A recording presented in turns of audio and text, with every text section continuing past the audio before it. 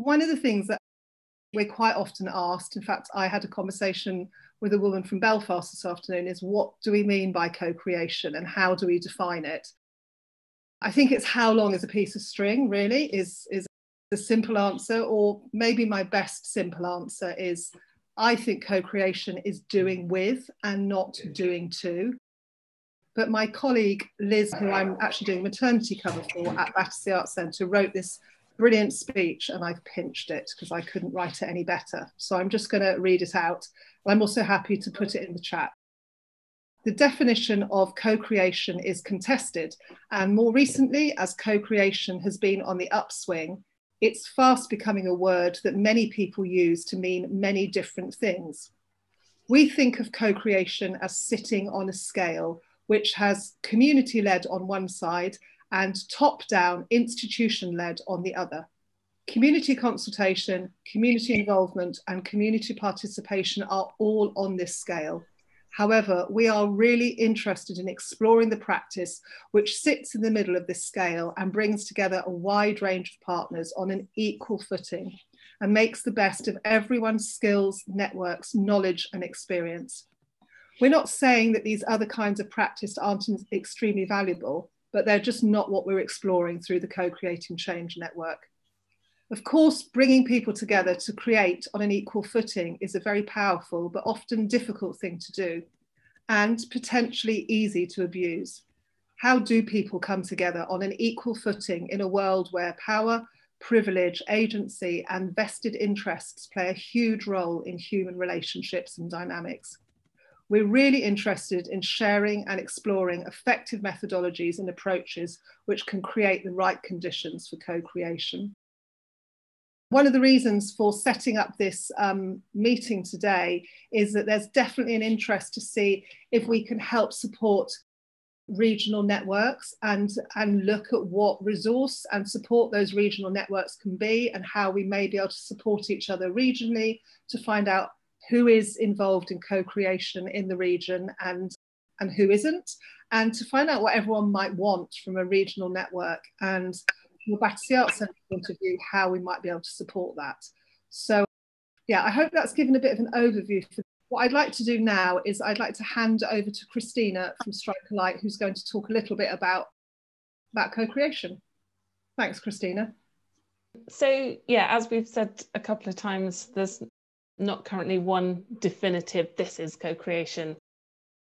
So for Strike a Light, we work in Gloucester and we work with artists and communities creating projects and events, and that's usually in non-theatre spaces. And so I've been trying to think recently about what are the kind of defining things for us about co-creation. And so it usually comes up in conversations around co-creation, community-led work, participation, engagement, outreach, those kinds of words. And I think for us, all of those words are about different ways of articulating the relationship between who's involved in something. So the relationship between artists and communities and organisations. And the differences in those ways of working then often comes down to some quite simple questions. So things like, who is creating the art? Who is it for? Who's holding the decision-making power? Those kind of questions. For us at Strike a Light, our approach is about focusing on the idea in the name of co-creation, so creating something together. So us as an organisation, communities and artists coming together equally to create something. And for us, the two key things out of that is the timeline and the decision making. So I'm just going to share my screen with you. So here's a selection of different things that happen in a project, or different aspects or components that might come up in a project. So budget, location, who the creative team are, who's producing it, partners who you're working with, the art form or the creative idea itself, and what the outputs or outcomes for the project are. So in terms of timeline, if as a project You kind of are working through a timeline and you start the project and you kind of plan all of those things and make decisions about all of those things.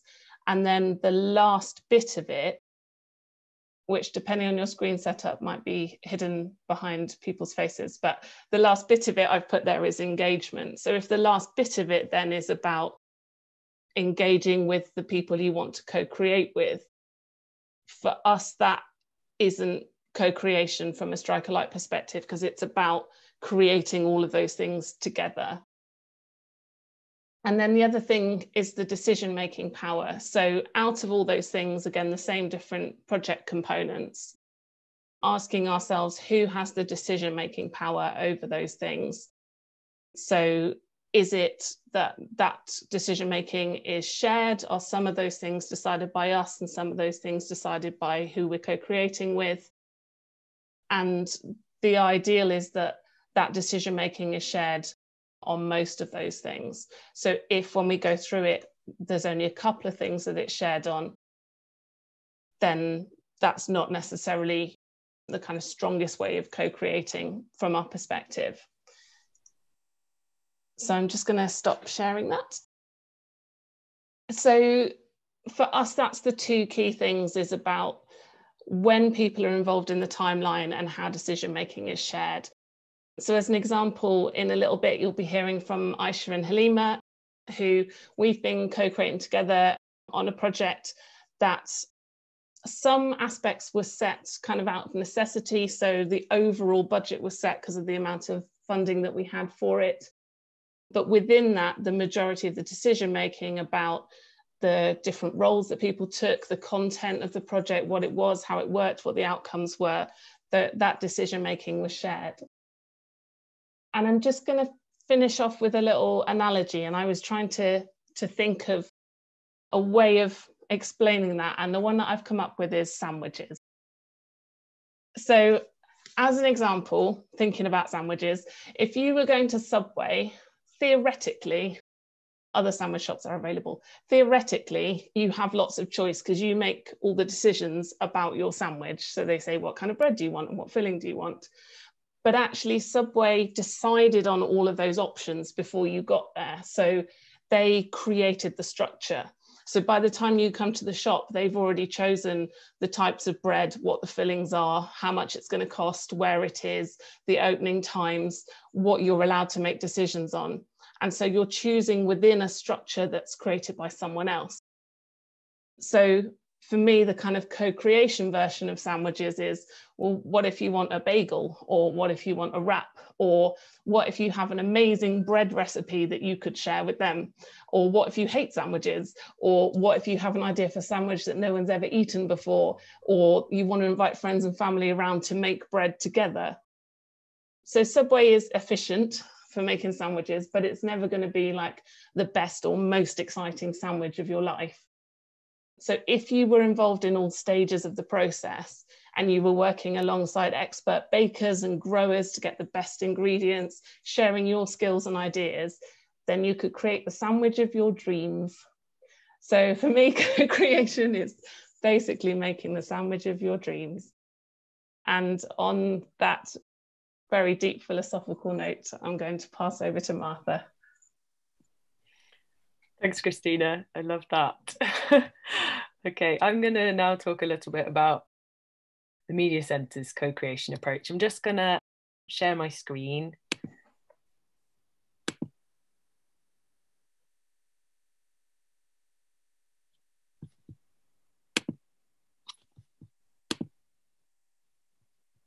Okay, so for those of you who may not know, Norwest Media Centre is an arts and digital organisation with over 20 years' experience of co-creating with people to make positive changes in their lives.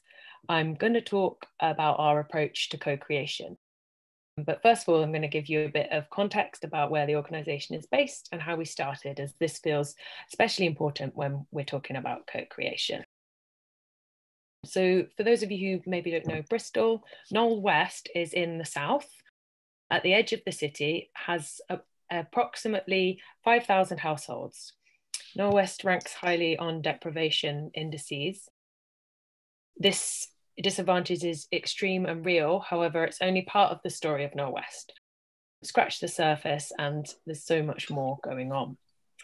Norwest Media Centre didn't start as a centre, but actually started as a photography arts residency, exploring health issues, set up in 1996 by the director Carolyn Hassan when she went and set up a darkroom. And this grew to include filmmaking, with Penny Evans and Carolyn Hassan co-creating films and photography with young community members. Then, when the young people involved decided they needed more space to do creative projects, they began to dream big and worked with architects, staff, and community members to co-design and fundraise for a centre to be built. Okay, so it didn't end up looking like this, but in 2008, this building on the left there was built, and now including studio space, training and meeting rooms. If young people and community hadn't been there to drive the co-creation, then funders and council would have won the day, and it would have been made the cheapest way possible, out of breeze blocks. Instead, because of that co-creation process, we have a real flagship straw bale eco building that the whole community can be proud of. And on the right there is the factory, our digital makerspace based at Filwood Green Business Park. As you can see, the organisation has grown from the needs of the community. Back when we first started, it was about putting camera technology in people's hands to empower them to co-create. Now, more than 20 years on, those tools have expanded to include everything from digital fabrication, coding and data, but it's always the same mission: to provide tools and opportunities to co-create and explore creative ways of doing things differently and living better together. So how would we define co-creation? I think it could be useful to refer to a chapter we recently published in a book, Co-Creation in Theory and Practice, where we define co-creation as a cooperative process whereby people with common interests, often with diverse skills and experiences, work together non-hierarchically towards a change they want to bring about. In this chapter, we explore some of the challenges, possibilities, and limitations of co-creation, suggesting that positive social change can be enabled by co-creation processes that follow these principles. Start with people and their interest. And of course, people's passions and interests will be surprising and diverse. From a place of valuing people's knowledge and skills, like this University of Local Knowledge project made with artist Suzanne Lacey, which included over 1,000 videos of local people sharing their specialist knowledge. By going out and meeting people where they are and really listening, we believe you can then begin to enter a process of co-creation and work towards a shared goal. We think this is really important in order to enable the non-hierarchical practice of co-creation, collaborating to create a common goal around which people from all different backgrounds can cluster gives focus and energy. So that at the start of every project, it's essential to give time to defining and co-creating a shared mission of change. And then with this clear headline, people can then contribute as much as they want, knowing they're moving towards an agreed shared goal. This is the Bristol Approach framework. I thought I'd just quickly point towards this. It's a process for co-creating with the idea of the commons at the heart of it, but I'll post more information about that. So, using creative approaches and arts practice to work across disciplines and power structures. To enable co-creation to work, everyone has to have a willingness to contribute, as well as the agency and the possibility to take part. We find creative facilitators play a key role in ensuring that co-creation is possible. Artists are often employed as facilitators, using tactics of play and sensory engagement to cross boundaries, remove fear, and create spaces where change can happen. Artists also bring amazing problem-solving skills and creative thinking, asking everyone the what-if questions and ultimately leading to more engaging outcomes. And through creative approaches, we can also create spaces to imagine new futures and how things could be different. Whether that's developing new citizen-led approaches to designing and making homes, through young people designing social action campaigns, or artists coming together to sleep overnight in an old school gym, imagining what an artist hotel might look like. And finally, democratizing and demystifying the tools and means of production. So by taking away the mystery behind tech tools, opening dialogue around things like how Facebook uses our data, and skilling people up to hack code and access existing open source tools, to use digital fabrication tools like laser cutters, 3D printing, and CNC machines, people can become more informed and empowered to build the tools and spaces we need to live better together, ensuring that new tech developments don't just happen with the early adopters or in research environments, but instead in and with communities where those most in need are able to be involved right from the start. The latest example of this could be the Making Together for Everyone project, which happened in spring 2020 and involved a group of local No West residents coming together to explore the future of housing, and resulted in Block West, a pop-up pavilion, which is currently up outside No West Media Centre. Since it's been up, it's been used for everything from workshops to artist residencies to a silent disco. But I'm not going to say much more about this process, as we've got some participants here who are going to tell you a bit more about that later. I loved your headlines, Martha. I thought that was fantastic. And I think it's almost like a kind of manifesto for co-creation. It'd be great if you could share those somehow. That'd be wonderful. I'll quote you. We're going to have a 20-minute blast of inspiration now, which will hopefully provoke lots of questions and discussions. So we've invited some brilliant guests just to share examples of how they're co-creating. And the first guests are the Onion Collective. So I'm going to hand over to Sally now. Thank you. Oh, hi everyone. Thank you so much for having me. I'm Sally Lowndes from the Onion Collective. I am a middle-aged woman with brown shoulder-length hair and yellow earrings and a black and white top. And I am now going to share my screen. So just bear with me for a second. Can everyone see that? And oops. All right. So I don't have long to talk. I've only got 5 minutes. So I'm just going to give you a really brief summary of our journey at Onion Collective and our journey around co-creation. And I'm going to try and be really candid, because I think this is quite difficult ground. And I don't think we've necessarily always got it right. But we've been on this journey for a while now, so we've had time to reflect and appreciate where we could perhaps have improved our practice.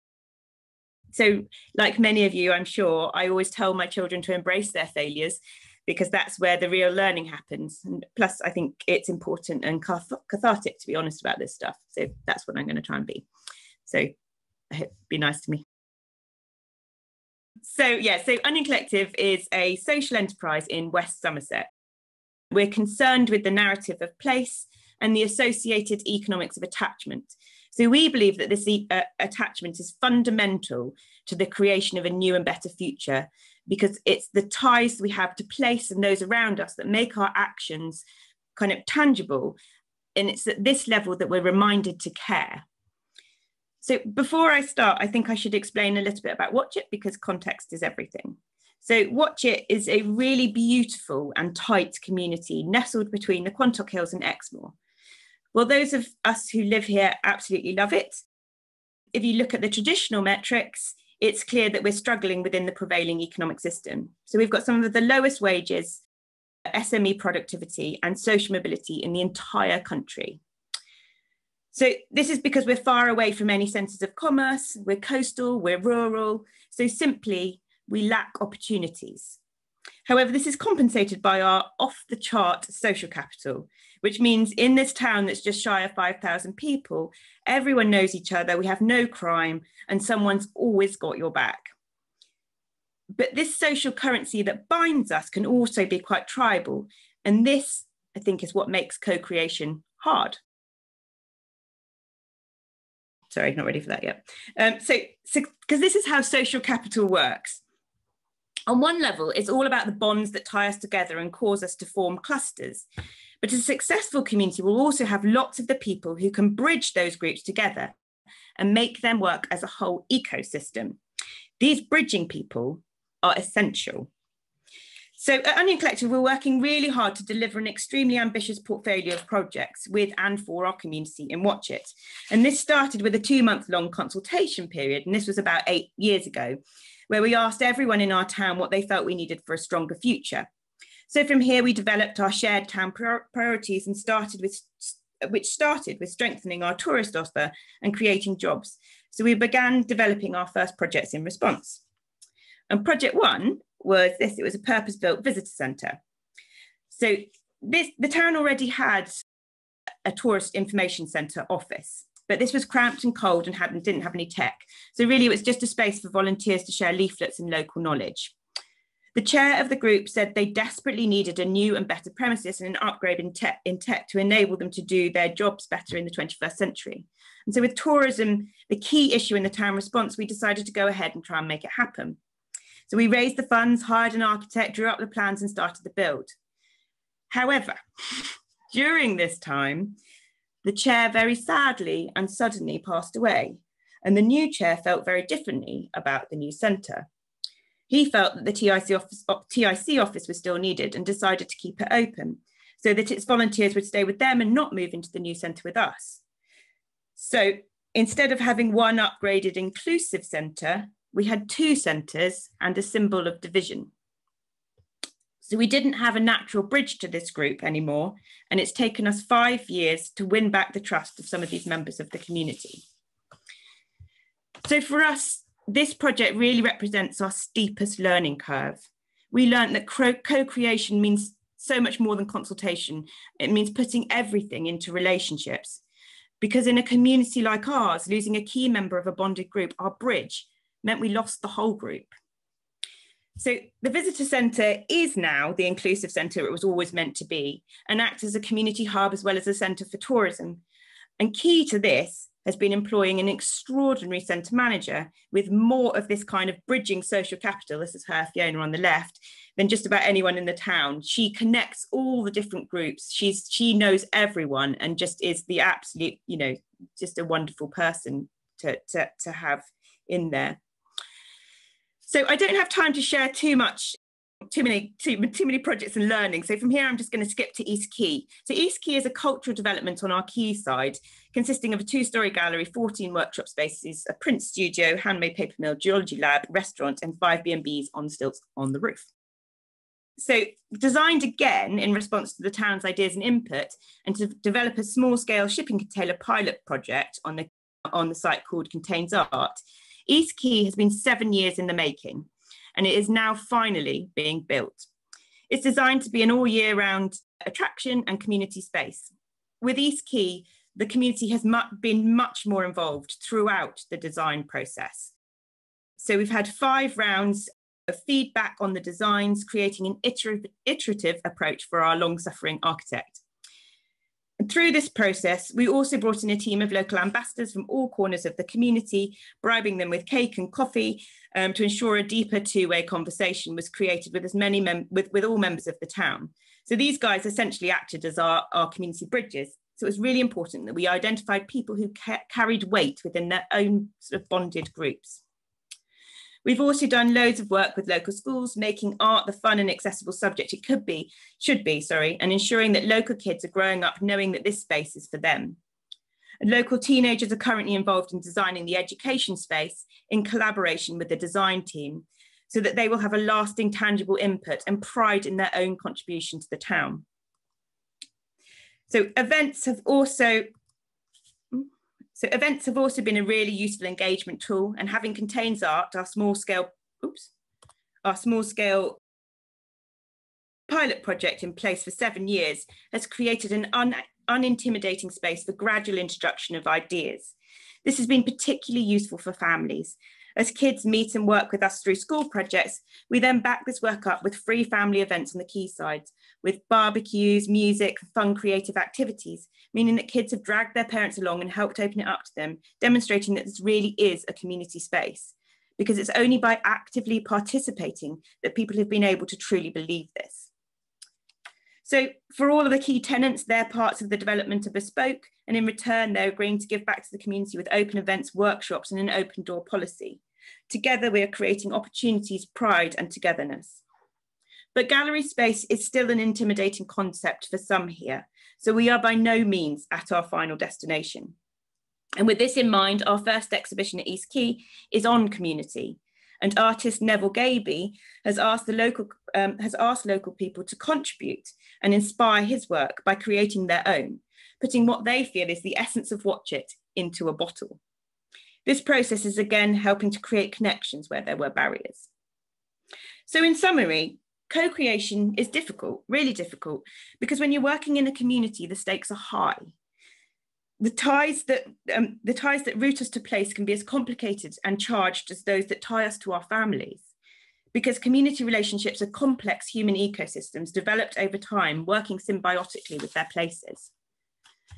So perhaps the best thing we've done so far as a group has been to seed an entirely different group called the Watch It Coastal Communities Team.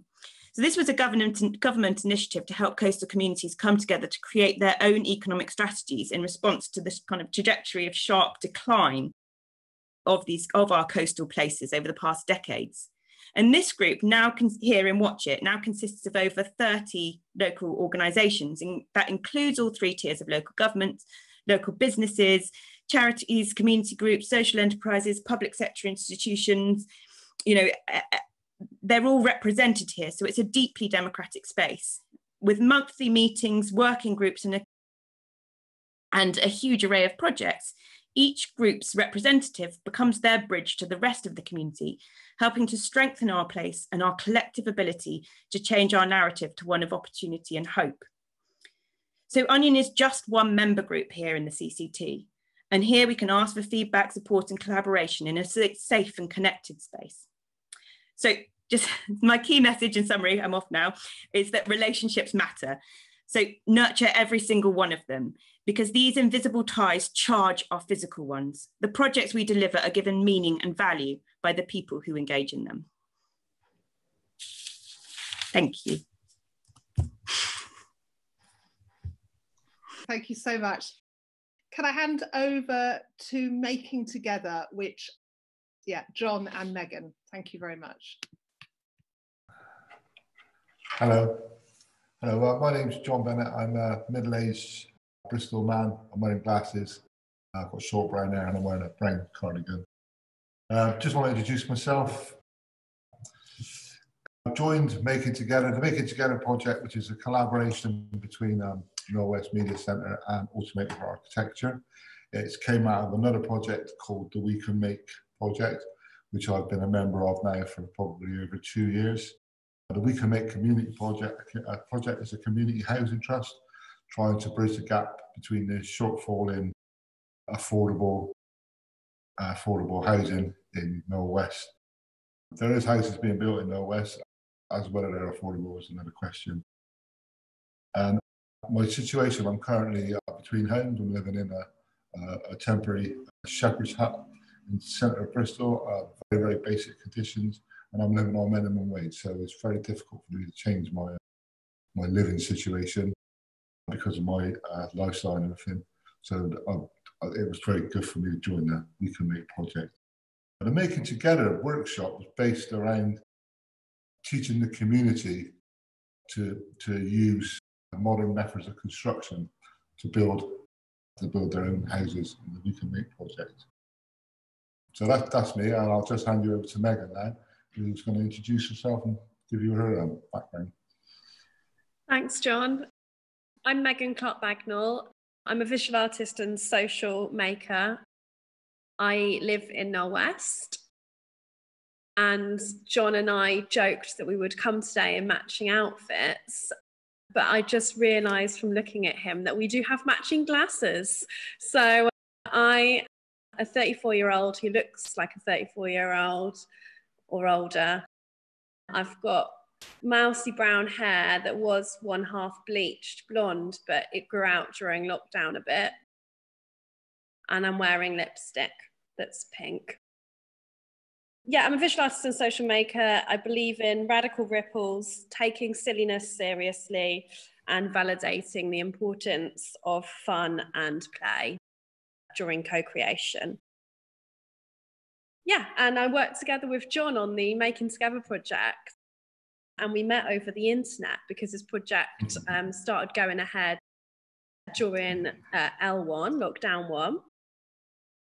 And yeah, here's a picture of the pavilion that we made together as it was a team of many other people. This is it in daylight as well. I'm holding up a picture which shows lots of blocks that just basically are upscaled versions of these blocks that are wooden blocks that we just slotted together. I say we just slotted together, that makes it sound really easy. Yeah. It was a lot, it was a lot of hard work. Because we haven't got very long, we're just gonna finish up with a positive and a negative little example each. So I'll go to John for a little positive. Yeah. Sorry, to give a positive for the project, I really had to think difficultly, to think long and hard about this. There's so many. Because it switched from being a hands-on workshop, working in a digital factory, we moved to working in isolation in our own places. This became a bit of a lifeline for me. So the main positive for me was my involvement, being part of a social group, being part of a community whilst in isolation. The negatives, this is the negatives. We were given boxes to build. Instead of building them with an app online, we were given the real code to build with. And these, I spent probably 16 hours, 2 rolls of sellotape and the skin on both thumbs trying to get these things to work, and they didn't work. I hate them. Thank you.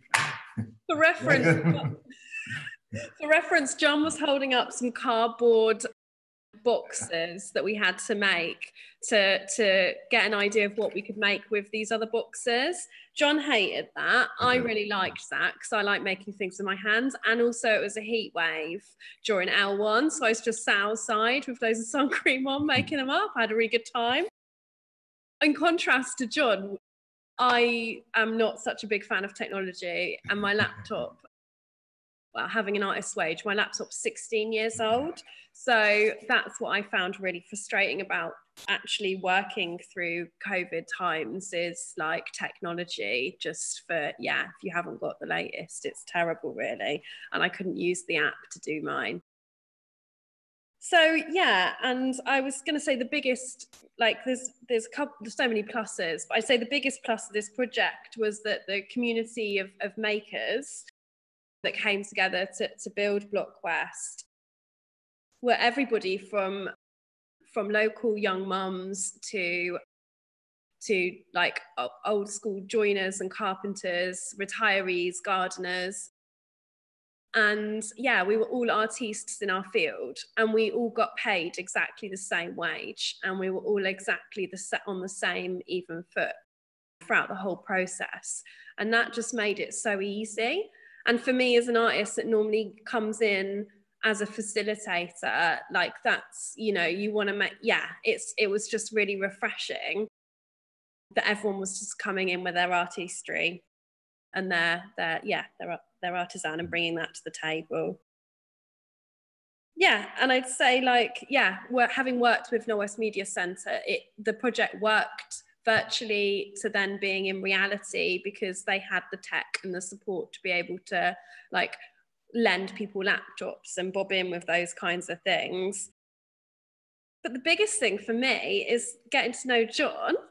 And now John is actually having a house built out of these blocks and filled with lamb's wool for insulation, and he's going to be my neighbour. He's moving like the street next to mine, and he knows how to make things really well. Apart from cardboard boxes. Yeah, I'm actually, this is my main quest is to get affordable, suitable housing, and working with my community, building my house. You know, we're all working together, building my house isn't even built yet. And I know it inside out. I know what the rooms look like. I know the sizes of the place. So yeah, it's been really, I mean, what the Media Centre have done, they put you in the middle of a project, they wrap everything around you and make sure you've got all the resources, all the tools to procreate. And they've done this in partnership with Automated Architecture.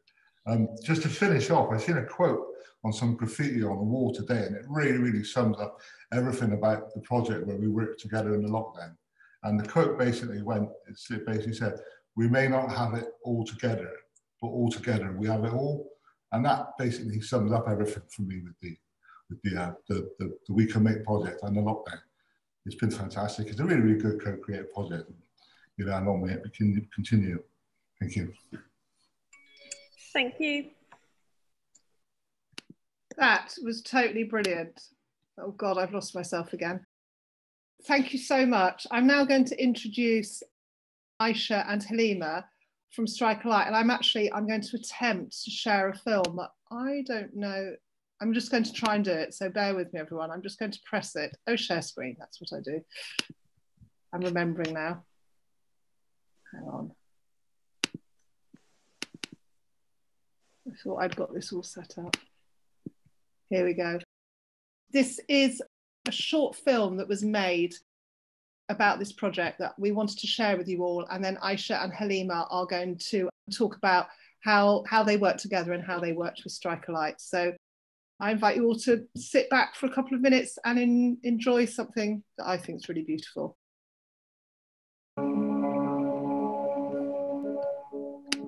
This is just a seed that has been sown in the community with these amazing, amazing, talented women. We all come from different parts of the world, but we have something that bonds us, and that's the fact that we are women and we have experiences. It's helped me to understand myself in writing, which I haven't done for 20 years. Recently, I've been going through a lot of emotions that I felt quite therapeutic to put on paper. Positive, I feel confident, and I'm raring to go. I never thought that I would be a poet writer, but now I am, and I can't stop writing, which is lovely. Who gave you the right to preach what you alone don't practice? Who gave you the right to raise your voice at your eldest? Then choking hard on my last breath. La ilaha illallah. We are mothers and daughters, wives, cousins and sisters. Some of us wear illustrations of bright, vivid colour, or some paint with just words to share ourselves with one another. I can play with the language so easy for me. My mother tongue is always there for me. ये तो एक खेल है हमारे लिए. किसी का दिल बना सकते हैं. This is me. This is the words I speak. How much is too much? Can you make me say? I love you too much. I want your love, your warmth, your touch. But it's too much. You never said I'm leaving. You never said goodbye. You were gone before I knew it, and only Allah knows why. I will always remember the special smile and the caring heart you always gave me. I'm feeling grateful that everyone opened up so much, that everyone was really dedicated to keeping each other safe. I'm glad that we created so much work together. I'm glad that so many poems came about in each session, and everyone was just open to that writing experience. I said at the start that I was feeling lost. I feel now that a part of myself has been found, both by being seen and heard by these women, and through being allowed to explore my own headspace through creating poetry, through words, and through performing. And the project has come from the She Spoke Poetry Project, and we are now going to be working on a banner. It's not just about the creative work or the poetry. For me, it's about what people put into it, and On this occasion, people have put in their feelings, their emotions. We women are a library, a room of silent voices, an archive of boundless knowledge kept in hiding. But we are opening up, sharing hearts, a gift to each other. We are ladies of courage, strength, and devotion. From Yorkshire cities to Devon nooks, all gathered in the same Gloucester house. We come from soft words, hard knocks, born with the hearts of 1,000 mothers. Open, fearless, and sweet. We are women of words that heal, unite, and glue us together. We are multitudes, brave and bold. We are, she spoke.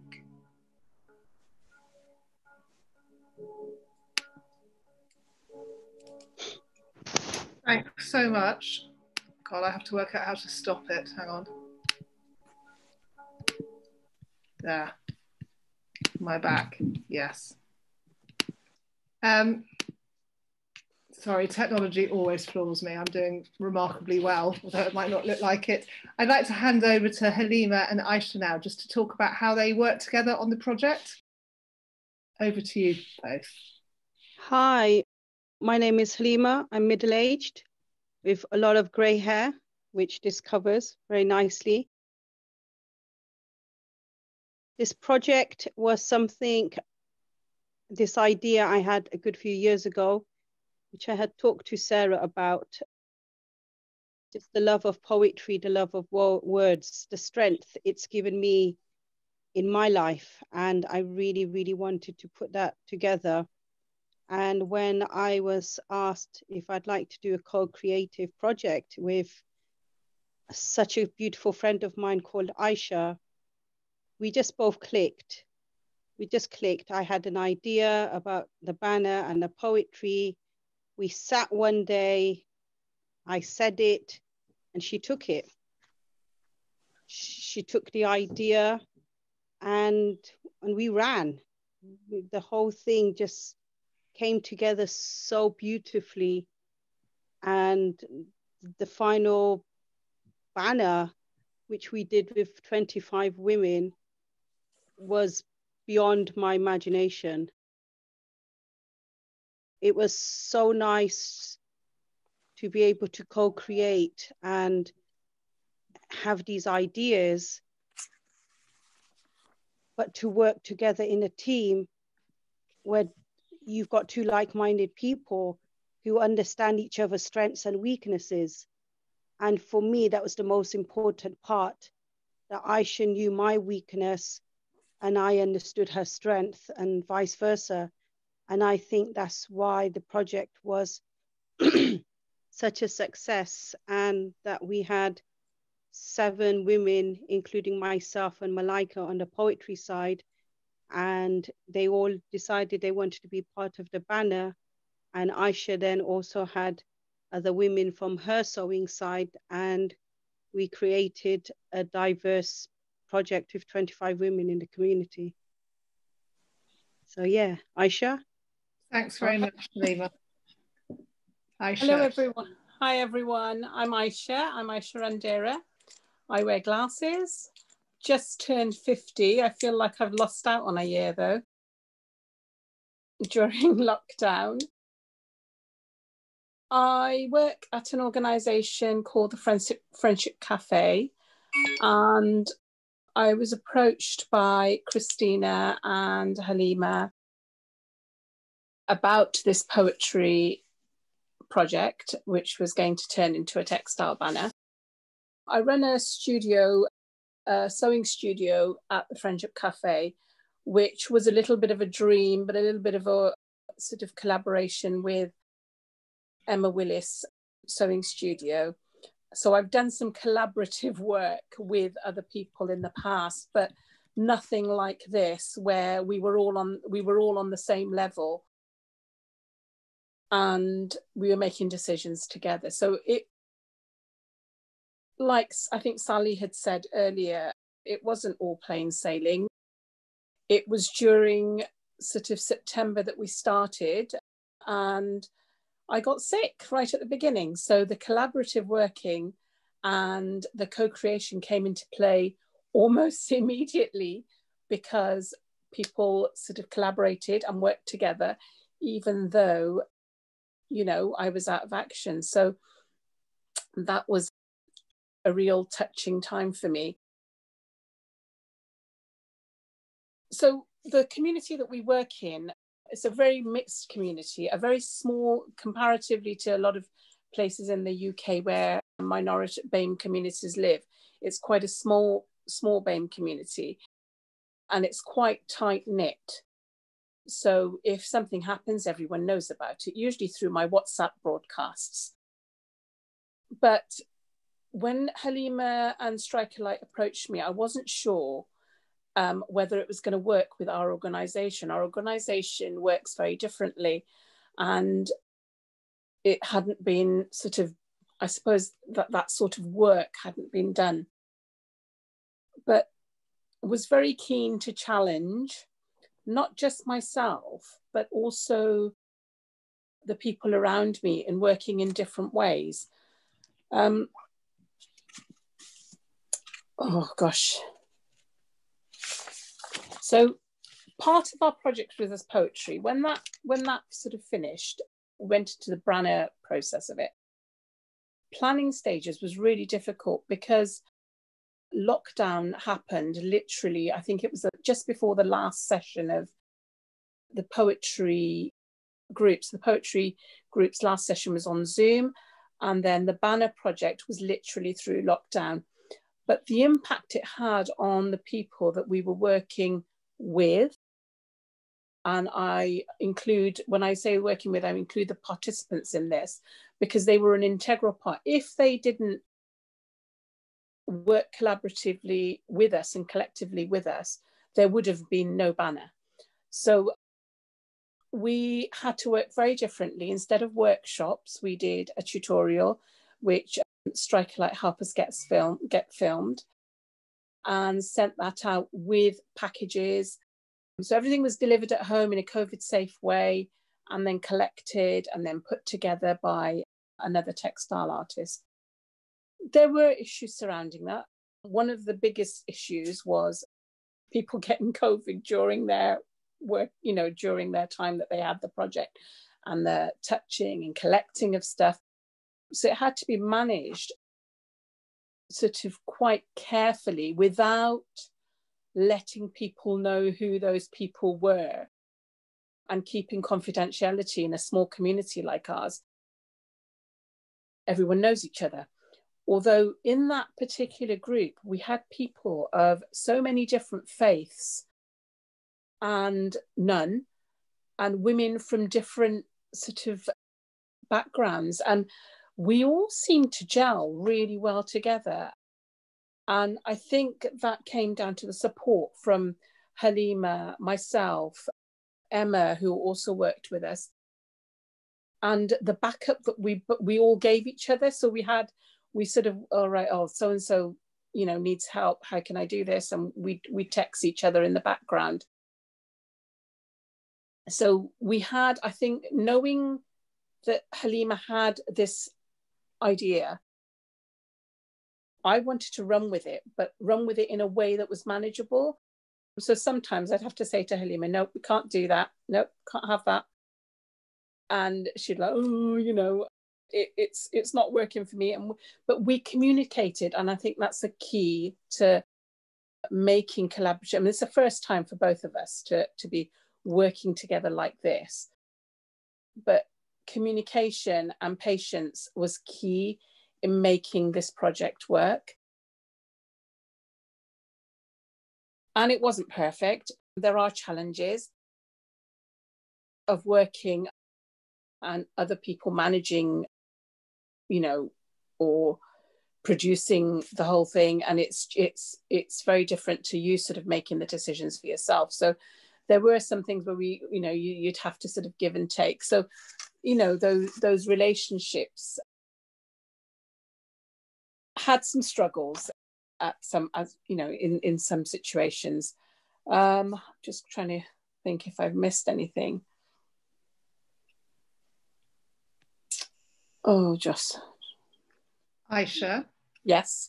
I'm going to say thank you very much, because thank you. Running over time, and that was totally brilliant. And thank you so much.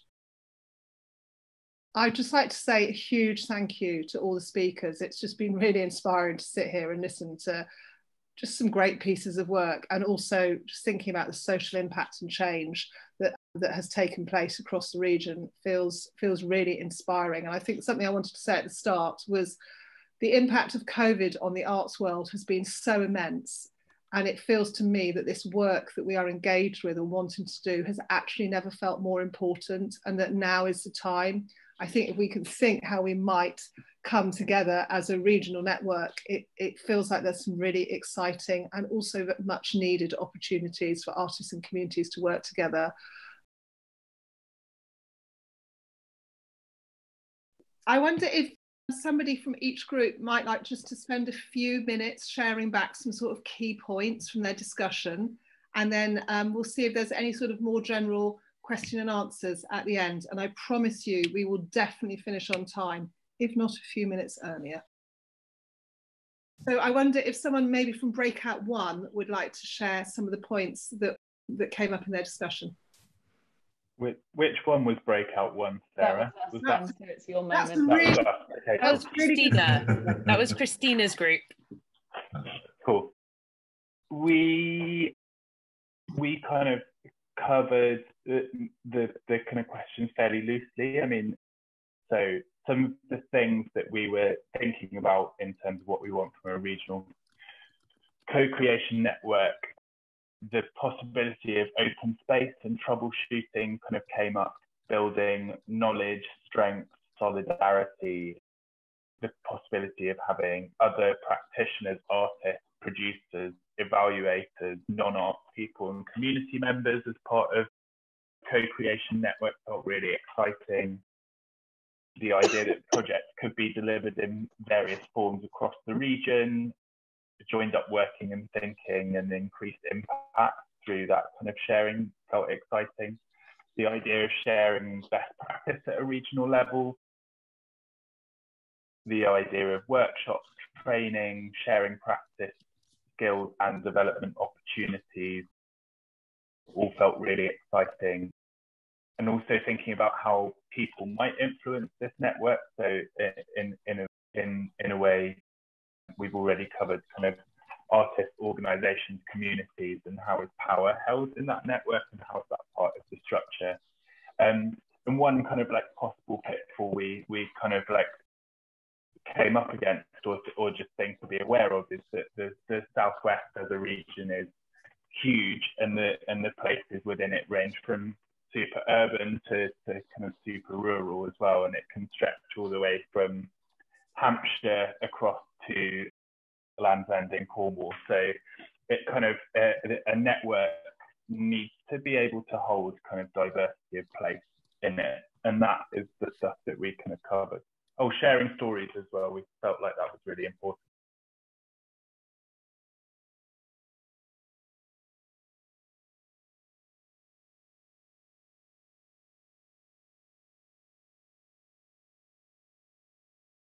Who was Breakout Room 2? I think that was my group. Would anyone, we were just about to decide who was going to share back, and then the breakout room ended. Would anyone from my group like to share? I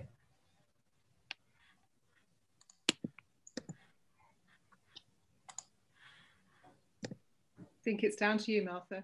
It sounds like, doesn't it? Yeah. We had a really good... Go for it. I can summarise, I think, the main points from our conversation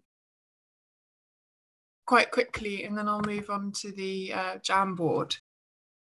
So we thought that the best things that we could hope to achieve from the network would be learning from each other. We thought would be just amazing to have access to the wealth of knowledge that this group of people would have, and also to share opportunities to work with each other.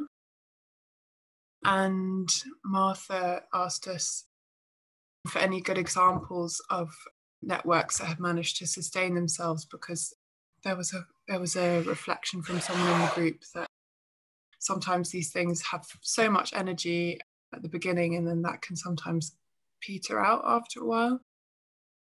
And we ran out of time, but I managed to share that there's a network, an informal network of women professionals who work in the built environment called Urbanistas, who have managed to develop a really successful model. And I'm just taking a look at our really busy Jamboard right now. So different ideas of how we're already connecting and working together by sitting on boards for other organisations. There was also something someone shared about being a freelancer and how that had given them, how the movement that necessitates in their work allows them to tap into a wider network of co-producers, co-creators. There was mention of the Association of Collaborative Designers. And yeah, we also had a bit of discussion around how it would be great if freelancers could be paid for the amount of or for any networking that they do, because obviously this represents unpaid work. I don't think we got to the bottom of where that resource might come from. There were loads and loads of post-it notes on this board, so I don't think I'm going to share any more of them. That's brilliant. Yeah, that's a little flavour. Martha, how many breakout rooms have we got? How many did we have? 7. Okay, I'm going to ask everyone who goes henceforth to do it super quick, because I'd like to make sure that we finish at 7 o'clock. I know that's a bit mean, but yeah, I'm going to have my stopwatch on. So if somebody from breakout room 3 would like to just summarise their main points, that would be amazing. That's Hannah's group, I think. Yeah, if anybody wants to go, raise your hand from my group. Oh, I'm liking the energy in this. This is great. Okay, I can't see any hands.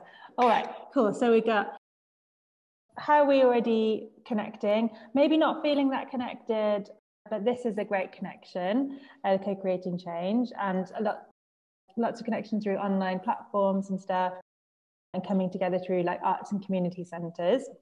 So that's our like sticking point. What kind of support could a regional network offer? Came up with some ideas, places to learn about others, like financial models, and maybe where they're getting funds from. Thinking about, there was like a new idea about having a co-creation theory reading group or network with maybe some kind of like central resource bank or something.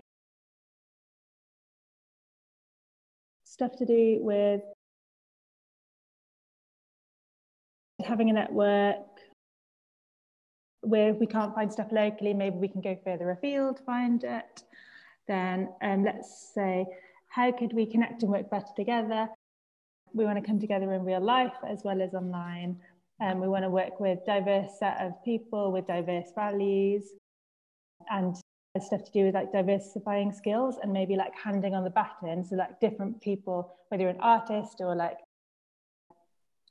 organization or other different groups or community member or something, different people can hold the baton so that, sorry, lights went off, so that not everyone can kind of get a say for what's important, what we need to talk about, and like organization stuff, and like everyone taking those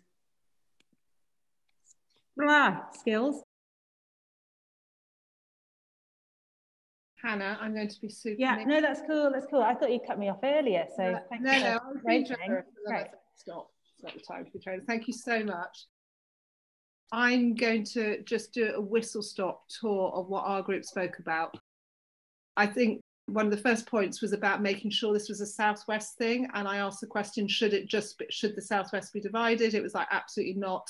Let's start off definitely as an entire region, and how much, not support, but how much Cornwall and Devon and Dorset definitely really want to be part of this. So how can we be a regional network? And then we spoke about diversity and making sure that diverse voices were really included, and that trust and support and respect felt really important. There was discussions about having been in networks and feeling a bit of an imposter maybe, and that the same people were always in the room, and wanting to feel that it was a safe space. And then also a reflection that that those spaces need to be really well facilitated. And we had a bit of a conversation about where does leadership sit within that, in the role of co-creation, but also making sure that everyone feels safe. And then we also spoke about barriers to funding and how people find it quite hard sometimes to access funding, and maybe this idea of setting up a network might enable a network to be able to distribute funding in a way that's easier for, particularly for grassroots organisations and freelance artists. That's a whistle stop. Can I hand over to somebody from group number 5?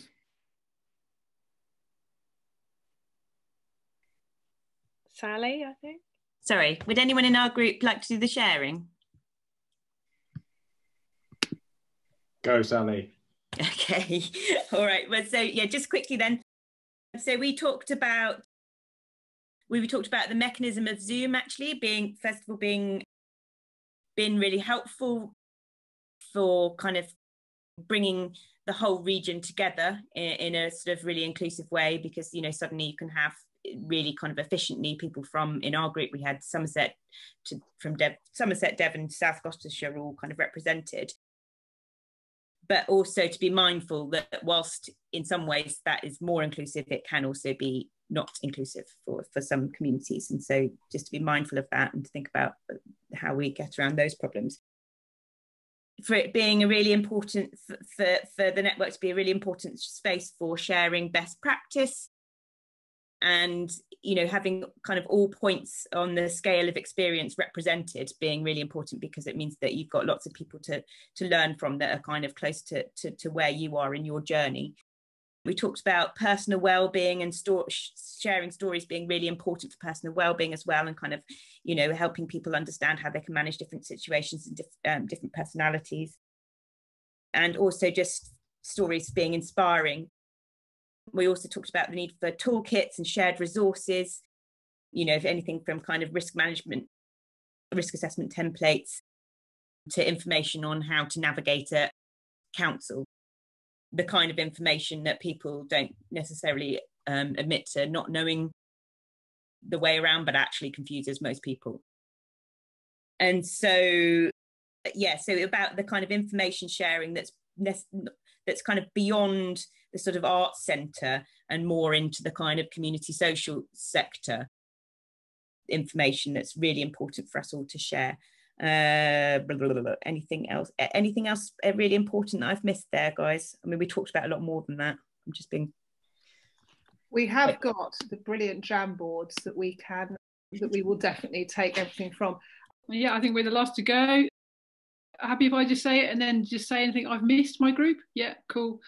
So we talked about what's working at the moment in terms of connections, and a lot of the kind of mutual aid and connection is very hyper-local. So we talked a lot about what's really adding value at the regional level, what's special about regional, and kind of some answers to that. One, it's sometimes easier to be more honest when people aren't quite so close to you, and so it's a safer space to fail and talk about that, could be good. And then the other thing is, like, you don't know what you don't know. So being able to reach beyond your kind of like known network at a more regional scale, you might have access to some different variety of knowledge, tools and kit, which would be really good. Don't forget intimacy. Zoom is great, but, you know, we didn't even know this thing existed before the 8th of March last year. And so really kind of build in the intimacy and connection and realness and everything we're doing, and the practicality and the hands-on stuff, really, really important. And then finally, the ethics of co-creation. You know, it's a hugely generous practice at its heart, but, you know, we need to protect ourselves from kind of, you're shy about saying the word, but exploitation, and making sure that we're taking care of that and kind of our ideas as well, that we can go happily and carry on with that generous spirit. Anyone else from my group want to add in? That was brilliant. Thank you so much, particularly the last few speakers who I'm sure felt my stopwatch going. I think we're going to go a minute over, so if you can indulge me, I would just like to say thank you to all our contributors this evening, and just also what a wealth of amazing people there are here this evening. And I'm sure this is only a snapshot of what exists in the Southwest. And it feels like a really exciting opportunity to maybe look at what a regional network might offer. And I think, in fact, I'm going to hand back to Strike a Light and Noel West, because this is not my event. And yeah, just for you guys to think about next steps and how BAC can support that, because it just feels like there's so much here. So I'd like to say a huge thank you, and I'm going to hand back to Christina and Martha to close the event. I'm just going to put in the chat, you'll have had this on email as well, and we'll send it out afterwards, but there's a link there. So if you want to sign up for updates and be part of kind of creating what comes next, then we'd love to keep in touch with you through that. And we'll take all the stuff from the Jamboards, but also if there's other stuff you want to follow up with on email or anything like that, that would be awesome. Martha, do you want to add stuff? Just a massive thank you all for all your generous contributions and your time. It's been, yeah, I found it really inspiring evening. And yes, it feels like just the beginning, like we just scratched the surface, and we could hear from all of you to hear about all of your wonderful work. And we will gather up all of the thoughts from tonight and share recordings and notes and things, and we just hope that this is the start of more connecting and more of this. I meant to signpost people, if you want to go to the Co-Creating Change website, there's events and newsletters and lots of hopefully good and interesting articles, etc. And we have got an event next week which is about a sort of beginner's guide to co-creation. So if anyone's interested in that, please sign up. Tickets, even though they're free, are going really fast. So it's 7:02. We haven't gone too much over. Thanks so much. And I really hope that this is something that can grow in the Southwest and feels really exciting.